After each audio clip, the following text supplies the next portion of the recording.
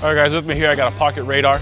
A lot of you guys have seen these before. This is a common tool obviously used in baseball for getting our velocity, how hard we're throwing it, but it can be used for more than that. If you're coming back from injury, this could be a tool that you use to kind of continue along your rehab as far as not putting too much effort into certain days. This could be a tool you use in catch play. Like I talked about earlier, is I kind of slowly work into things so you get back out to a certain distance and kind of, as you work back in, you kind of ramp it up a little bit.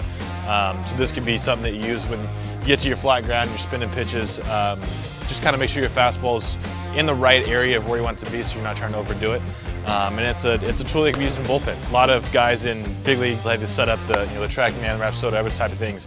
But the pocket radar is just as easy to use because you can have your coach stand right there and give you your readings as you're throwing a pitch. A lot of guys struggle to get that intensity going in the bullpen, so that extra added intensity can come in just the coach giving you, hey, this one was 92, where you're typically 95, 96, so you know that, hey, I need to amp up the intensity a little bit. It's just a great tool to kind of judge how the effort level you're putting in and also maybe how well your body's working on that given day.